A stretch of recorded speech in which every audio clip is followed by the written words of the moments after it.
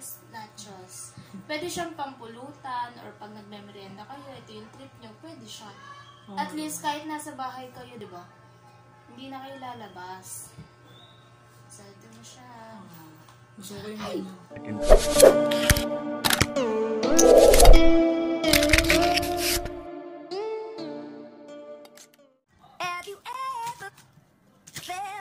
Are you listening? Damn.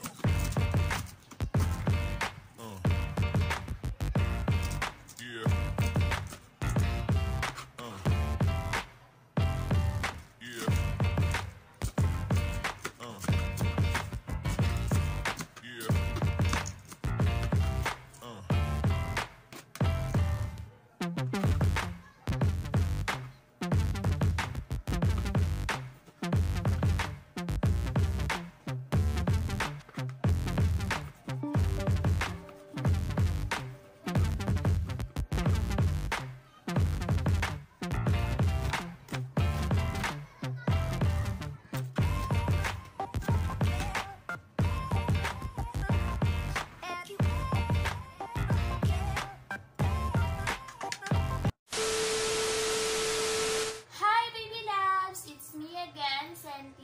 I'm Hector.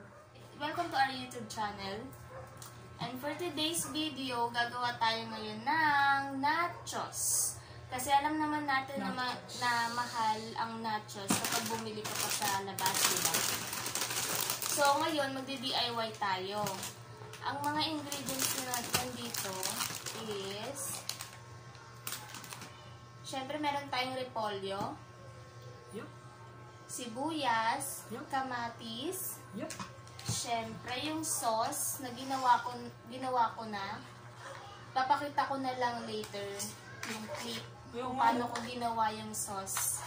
Kasi medyo mahirap nga. Parang kapakaya siya ng ano. So may yung palaman sa Jollibee. Yes. Yung sauce ng Jollibee nandito. I mean, yun yung gagamitin natin. And then, optional lang naman ang ingredients nito, hot sauce. Kung mahilig kayo sa maanghang, ganon, mas masarap kasi kapag may maanghang. And then, yung sahog natin, ang sahog natin is giniling. Giniling lang siya. Ipapakita ko na lang din kung paano ko niluto yung giniling. Okay. And then, syempre yung chichirya natin, hindi mawawala. Tortillas. Hindi siya sponsored na. Hindi rin na sponsored ni, hindi ko alam kung ano to, Mother's Best. Hindi siya sponsored na. Saka yung tortillas, hindi siya sponsored. So, ngayon, mag-i-start na tayo gumawa ng sarili nating nachos. Kasi naman, di ba, bumili tayo sa labas, tapos magkano. Eh, pag ganito, maramihan na. Maramihan na. Unlimited na. Hindi na natin kailangan lumabas pa. And then,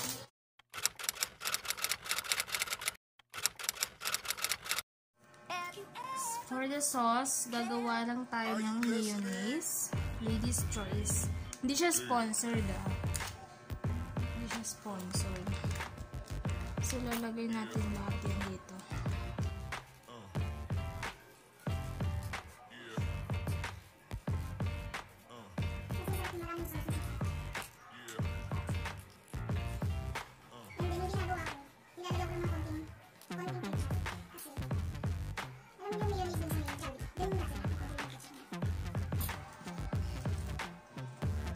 And then, yung ketchup natin, yung baon pack lang. Hindi naman natin kailangan ng madaming ketchup. So, maliit lang yung binili ko.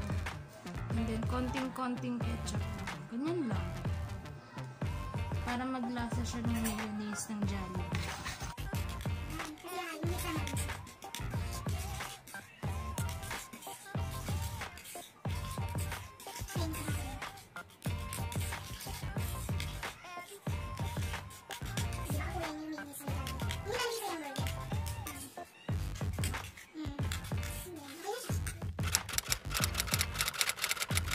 Ngayon, naglagay lang tayo ng konting mantika para sa ating bago.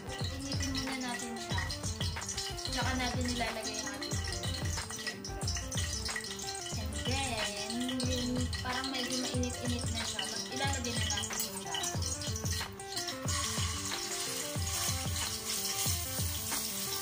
Konti lang kasi sasahog lang naman natin.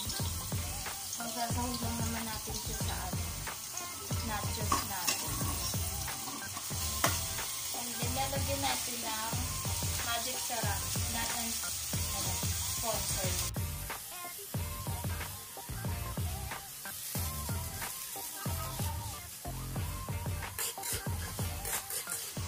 Pag medyo brownish na siya, okay na yun. Kaya na natin siya dito. Siyempre, pag naluto to, tatanggalin natin yung extrang mantika kasi hindi naman natin kailangan ng mantika sa nachos.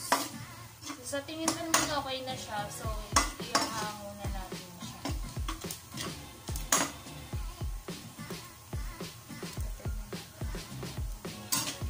Natin siya sa mantika. Kasi hindi natin sasama yung mantika.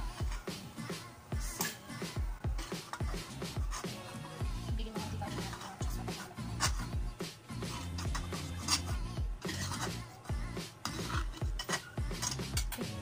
A few moments later. Lalagay tayo ng ano lang, yung sakto lang nakakainin. Huwag muna natin ilahat kasi baka di naman natin maubos, diba? Ayaw naman natin masayang. Yan. And then, kung may kung gusto pa, diba? And then, ilalagay natin ang ating kamayin ko na, malinis yung kamay ko. Kayong dyan. Repolyo. Yun yung sunod ko nilalagay. Repolyo. Oh, yan okay. Make sure yung mga nyo, yung repolyo nyo is maliliit yung hiwa. And then sibuyas.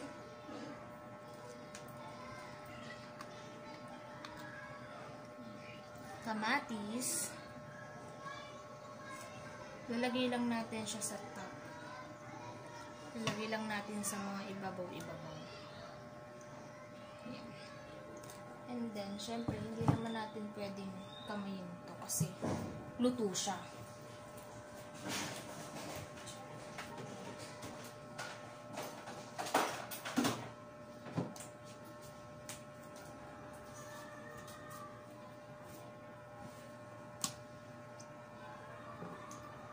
Itong giniling, ganun din, sa top lang din. Pampalasa lang sa ating nachos. Kasi iba diba ang dami nilalagay. Lalagay pa sila ng tuna, kung ano-ano pa. Tayo giniling lang. And then, maglagay tayo ng konting hot sauce. Kasi gusto namin ni Hector na maanghang. Mahilig kami sa maanghang. Konti lang. Kasi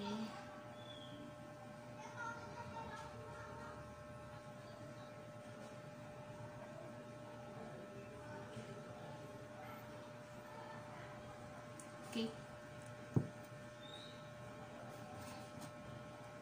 And then, itong sauce natin na ginawa natin kanina.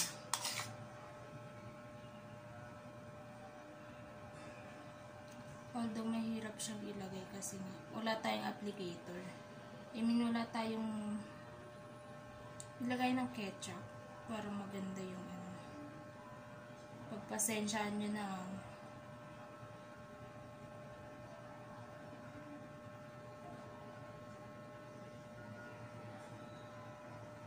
mas maganda sana kung meron kayong ganun yung lagay ng ketchup. Mas masarap. Mas magandang tignan.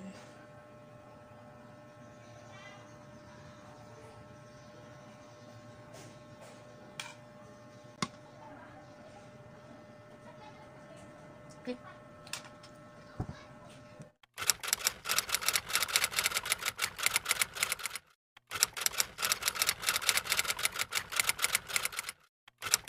Ito na po yung finished product natin.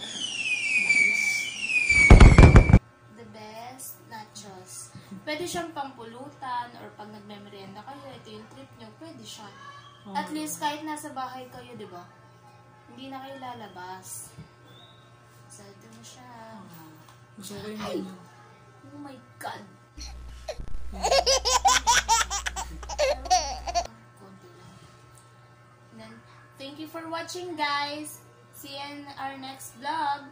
And then ito, hindi namin to titikman this vlog. Sa next vlog namin siya titikman. Yes. I-upload din natin. Hindi. Bye-bye! Nagugutom na siya. Yung papa ko. Nagugutom na yung jowa ko. Bye, baby lads! Thank you for watching. Thank you po. Please like and share. And Just subscribe. And click the notification bell para mas updated po kayo sa mga videos na gagawin namin. At kung may gusto po kayong pagawa sa amin na video or content, gagawin po namin. Just comment down below lang po. Thank you po!